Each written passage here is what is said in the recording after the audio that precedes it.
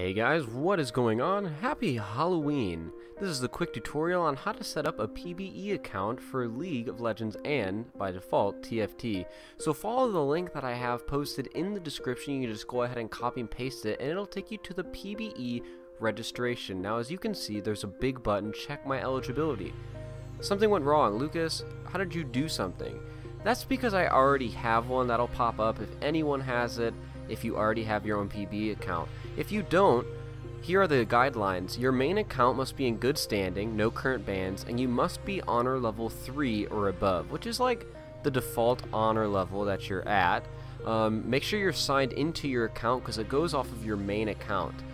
Once your eligibility is checked and your username is picked, then you click the download that you have, either Windows or Mac. In most cases, it's going to be Windows.